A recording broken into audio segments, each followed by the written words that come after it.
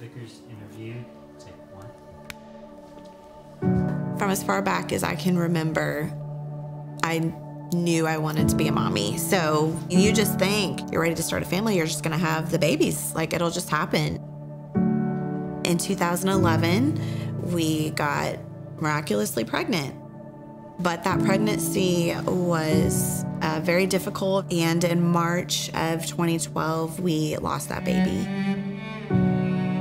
I was really expressing, I'm mad at you, God. I'd actually begun serving in the kids ministry at church, and just telling the Lord, I don't think I can do that. It's too hard. But the Lord just responded with such tenderness.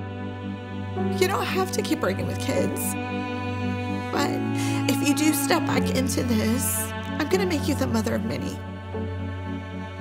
We did end up seeing our first fertility doctor. He told us we literally had like 0.1% chance or something of conceiving a baby. Anyone that is trying for a family, like every month, you are like, is this the month? Is this the month? Months turn into years. When you're walking through this fertility struggle, and then you know that there's a whole day dedicated to moms, it's easy to feel forgotten. Coming to Gateway, Pastor Robert would come up and he asked women to stand up that wanted to have babies.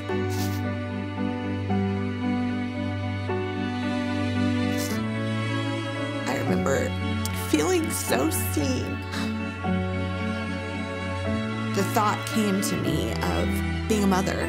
And in that moment, I told the Lord, I just can't even think about that right now. It just seems so far away. Almost just like word for word, I felt in my spirit. He said, I'm always thinking about it. I just said, okay, well, if you're thinking about it, then you've got it worked out. Yeah. Da-da. Are you the star of the show? Yeah, you see light. Can you say hello?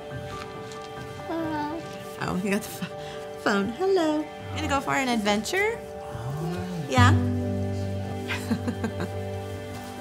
From the moment of starting to try to have a family to Wyatt being here was a little over 13 years. But now, like, seeing so much promise fulfilled in my life, seeing our sweet baby boy who is just more than we could have asked for. I really have moments of like, I can't believe this is my life. How did we get here? This is not how we planned it or in the timing, but it's beautiful and it's perfect.